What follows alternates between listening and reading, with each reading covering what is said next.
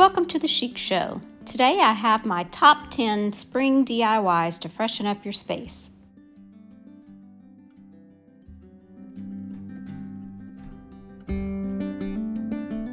First up is a decorative frame.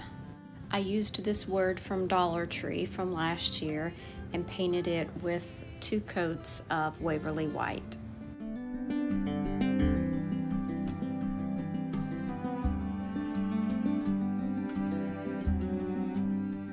After removing the canvas from this frame, I painted it with 2 coats of Waverly Moss.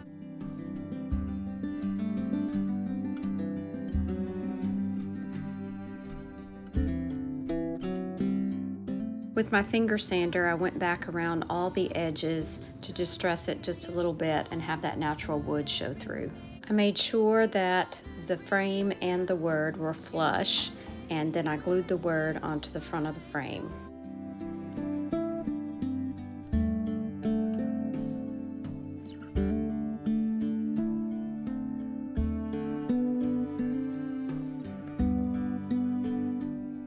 This is really cute, but I think we can do a little better. So we're going to add some flowers and leaves to the top corner of the frame.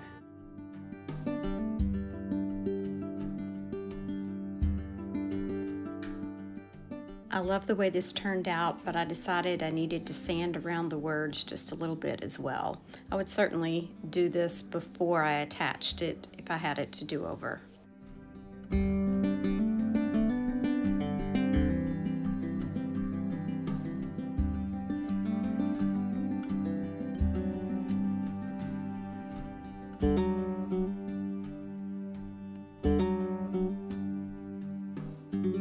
I'm not positive that this was an original sugar mold, but I did find it at the thrift store for $2, and I decided to take it outside and see if I could sand off that stain, and it did sand down beautifully.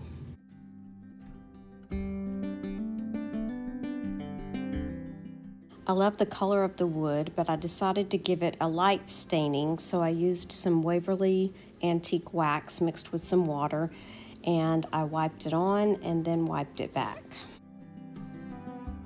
I did not want it as dark as it was to begin with, so I panicked just a little bit here, so I went ahead and wiped it back real quick to see what I was going to get.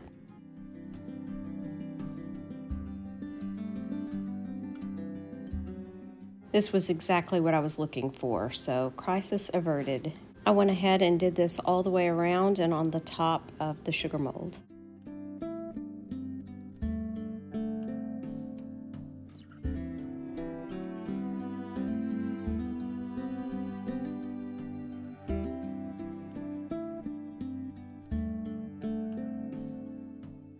Once the stain had dried, I took some of this home decor wax and sealed it.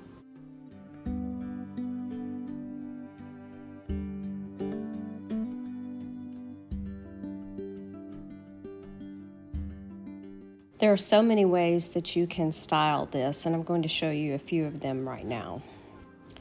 First, I added in some Spanish moss in each of the holes, and then I added some succulents.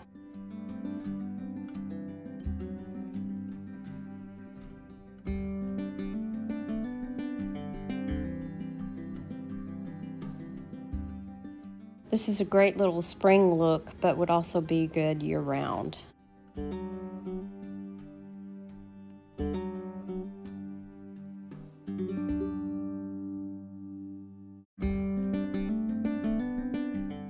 This look will be easy to transition over to Easter as well.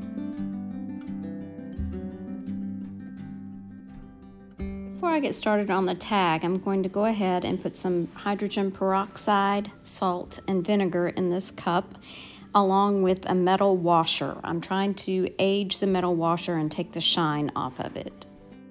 I will leave that to soak for a while I work on the tag.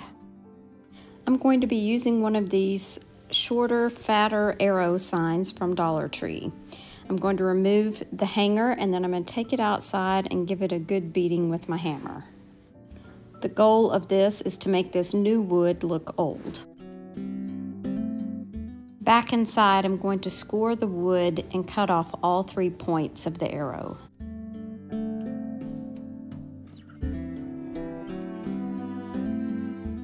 I'm going to sand any rough edges, and I'm also going to fill in those 2 holes with some wood filler. Once the wood filler had dried, I went ahead and sanded down those spots. Now I'm using some Waverly antique wax watered down, and I'm going to stain the wood front, back, and sides.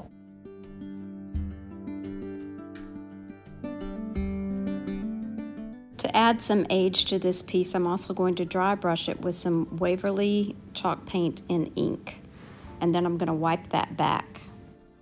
The stain and the black paint get down in those grooves that we made with the hammer and make it really look aged.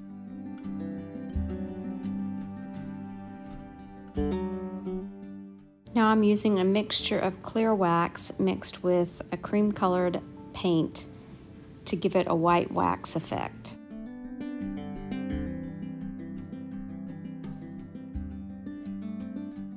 These rub-on transfers from Dollar Tree will be perfect for this tag. I'm going to be rubbing those on the top, and then I'll be stenciling on the word bloom.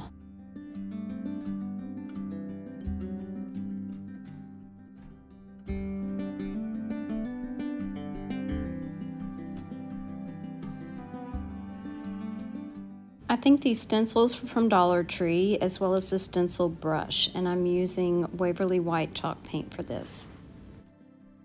I was careful to dry the letters in between each stencil so they wouldn't smear.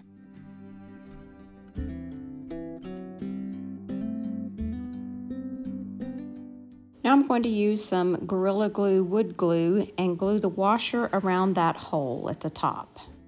And I think I forgot to hit record, but I did do a little bit of dry brushing with that white wax over those black rub-on transfers just so they wouldn't look quite so new. I added on this thicker jute twine, and this project is finished.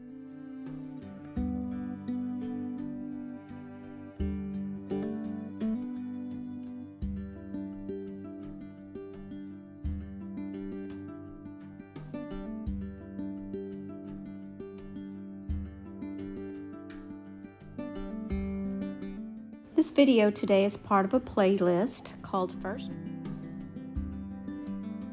Some of these things I had on hand and some of them I thrifted. I'm going to be painting these 3 items here with Hazelnut by Waverly. This candlestick I did buy at a thrift store for $1.99. The basket I already had on hand. Now I'm going to hot glue the candlestick to the basket. You could use E6000 for this, but I wanted something that would dry quickly. Now I'm taking this little round and I'm going to hot glue it to the bottom of the plate basket. That one I also had on hand, and of course that wood piece is just something that I saved from a previous project. Now I'm going to add some hot glue and add the plate basket to the top of the candlestick.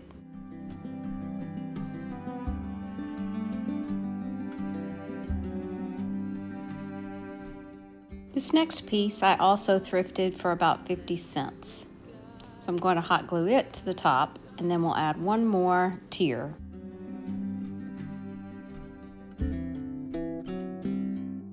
This basket I thrifted for $1, and it has a nice wood bottom, so it should hold up nicely.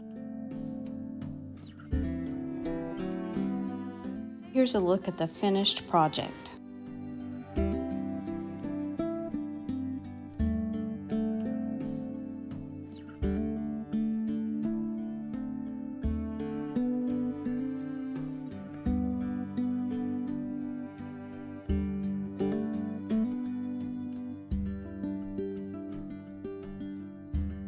This piece of scrap wood that I had, and I'm going to paint it with Waverly in ink.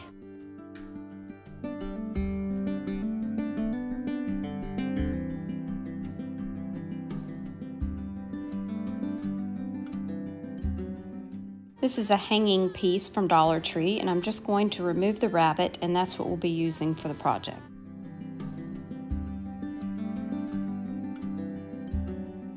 I removed all the embellishments as well.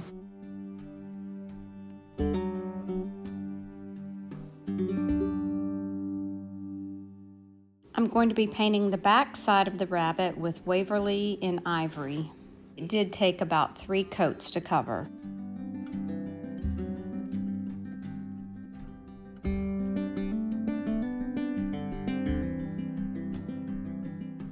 While the rabbit dries, I'm just going to sand around the edges of the black sign. Sanded edges kind of give it an outline.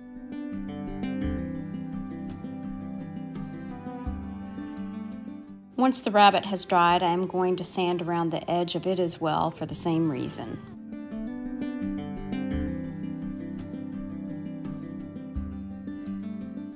Now we can attach the two together with hot glue.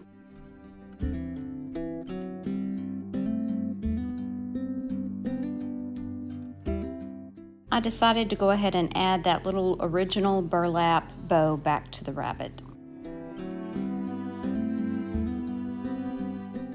I love the way this turned out. It makes a nice addition to my kitchen area.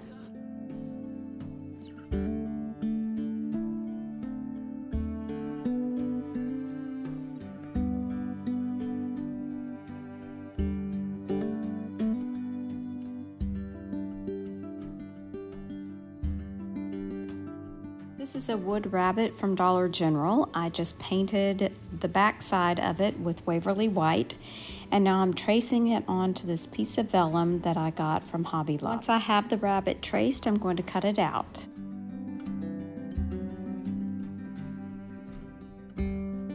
I usually prefer the iron-on Mod Podge technique, but for this I wasn't sure how the vellum would react to the iron. So I'm just using a glue stick and gluing the vellum onto the rabbit.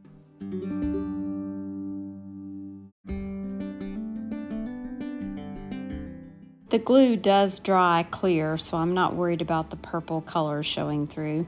And now I'm taking my roller and just rolling over that to get out any wrinkles. Now I'm using some of these foam roses from Dollar Tree, and I'm just going to hot glue those around his neck.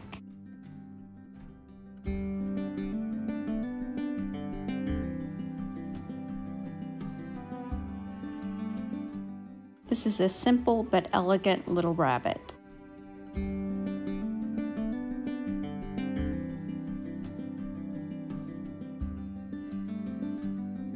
So I'm going to start with this white bunny from Dollar Tree, and I'm going to add some black and white ribbon around his neck.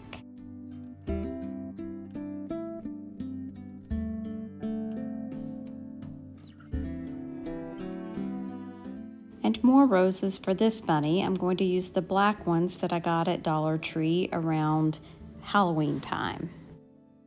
At this point, I had not decided what I was going to do with the rabbit, so I didn't fill in those holes at the top of his ears, but I'm going to do that now with some hot glue and then paint over them with white paint.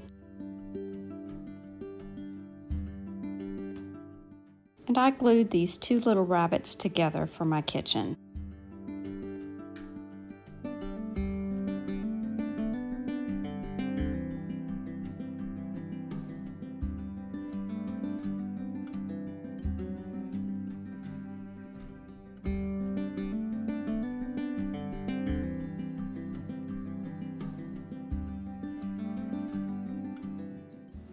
I'm going to be painting the frame of this chalkboard sign to more of a brown color that looks more wood-like and will go with the other items I have for today.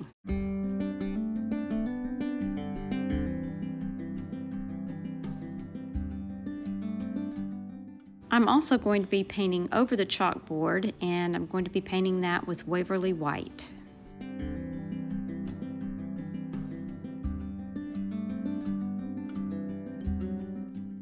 Once the paint has dried, it did take a couple of coats. I'm using this You Are a Wildflower Rub-On Transfer from Dollar Tree.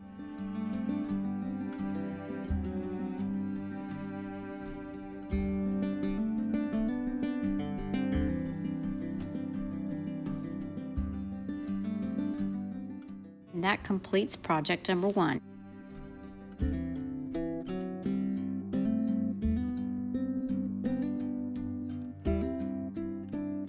Most of us are familiar with Dollar Tree calendars. They're usually a coveted item at the beginning of the year. I always want to use these pages, but I'm never sure what to do with them. So I created a frame so that I can use each picture anytime I want, and it's interchangeable. I used a total of 8 of these paint sticks from Lowe's. They are the longer, I believe they're 18 inches, and 4 of them at 13 inches and 4 of them at 10 inches. These square signs from Dollar Tree fit the calendar pages perfectly, so I used this one, I sanded off the glitter, and then I gave it a coat of cashew paint. Painting this is optional because it's not going to show anyway. Now I'm using wood glue to attach the paint sticks together. I'm putting the 2 longer ones on the side and the 2 shorter ones at the top and the bottom.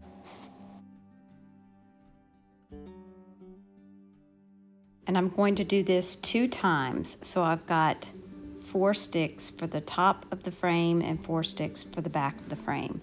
Then I'm going to be using one of these square dowel rods that I have cut, 2 pieces at 11 inches and 1 at 12 inches. Now I'm going to glue the square sign to the frame as shown. Notice the numbers are up on this particular frame, but the other one, they will be face down because that will actually be the top of my frame.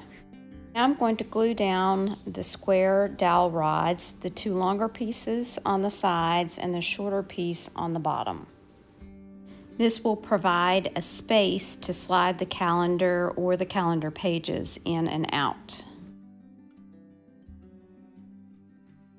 You can see I'm taking one of the longer pieces and putting it on the outside of that square, and then the other long piece I'm going to put on the right side of that square. And the smaller piece I will place in between at the bottom.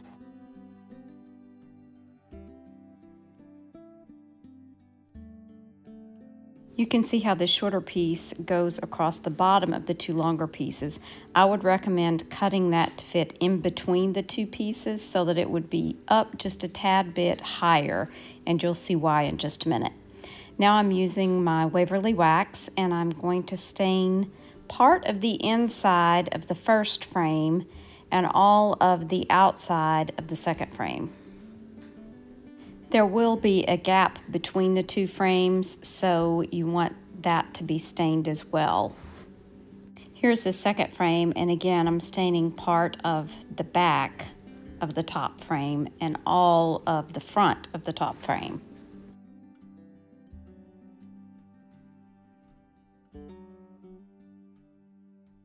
Once both frames had dried, I'm going to glue the top frame on top of the bottom frame.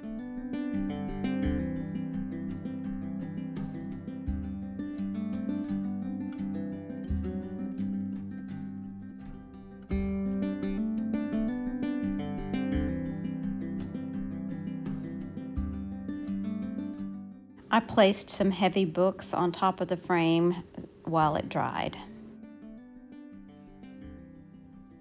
So you can see here how there is a gap all the way around the frame, and if you wanted to cover that, I'm sure that there would be a way to do that. I wasn't worried about that so much. But the top of the frame, you can see down through there because that's where you're going to put the calendar pages, right through there. Now down here at the bottom, my calendar pages actually slid down too far, so I put in some small popsicle sticks in there to fill in that gap just a bit so that it would raise that calendar page up, and that way the hole at the top of the calendar page won't show.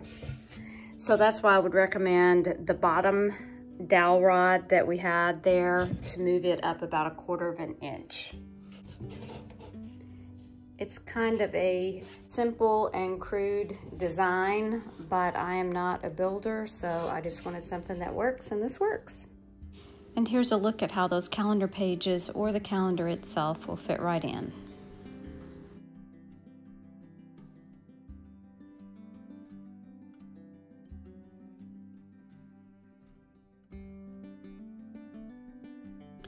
This is a great way to display all those wonderful calendar images for each month or each season or however you see fit. and you can also store them inside the frame as well.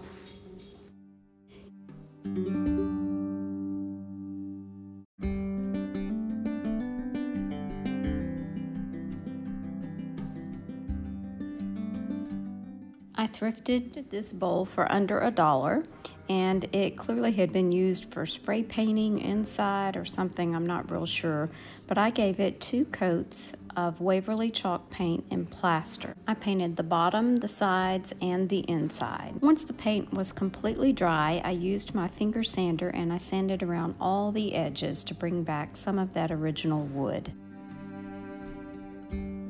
There are a couple of small cracks in the bowl, but I really like the way the cracks give it more character.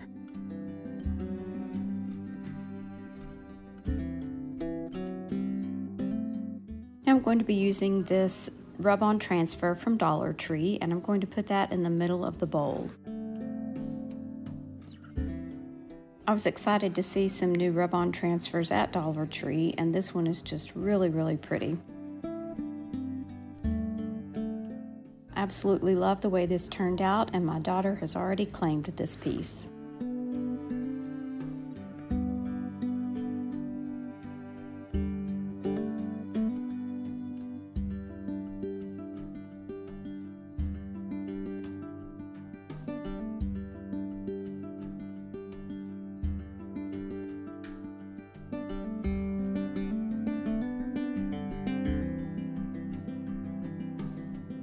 This project uses 3 votives and 1 short pillar candle from Dollar Tree.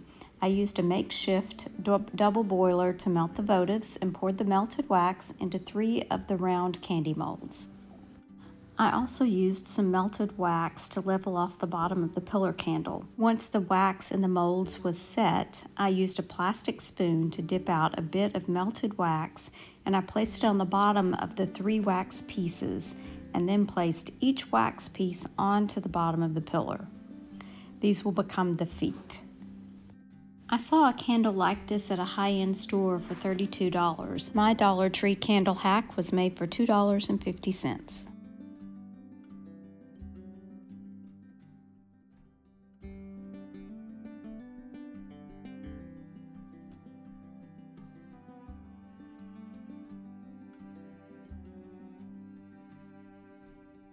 Which one of my top 10 favorite spring DIYs is your favorite? Please let me know down in the comments. Don't forget to hit that thumbs up button and subscribe if you haven't already. And if you hit that notification bell, YouTube will let you know whenever I upload a new video. Thanks so much for watching. Remember to share the chic. Bye now.